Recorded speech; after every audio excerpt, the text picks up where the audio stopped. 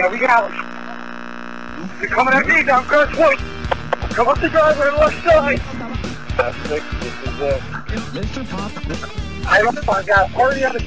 I got them crawled out.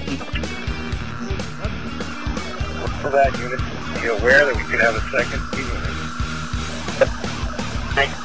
For school. For the party in custody. Which is going to want. Okay. Alright, so we got one back down.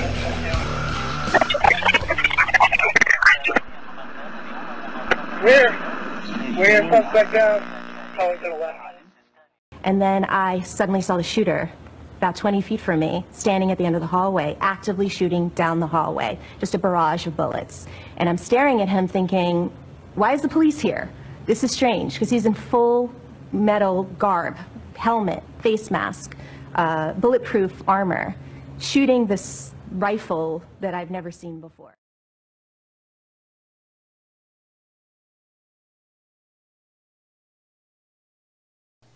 Weapons designed for the theater of war have no place in a movie theater. This idea of requiring Miranda rights and providing a lawyer to a terrorist who makes it here to America to kill us all, I think undercuts our ability to be safe. If you can detain somebody overseas wanting to attack America and not provide them a lawyer or Miranda rights, you should be able to do it here, because this is the battlefield. America is the prize of the enemy. So in summary here, 1032, the military custody provision, which has waivers and a lot of flexibility, doesn't apply to American citizens.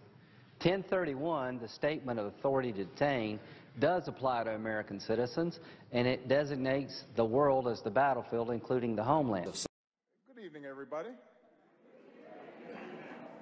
It is an honor to be here at my last, and perhaps the last, White House Correspondents' Day.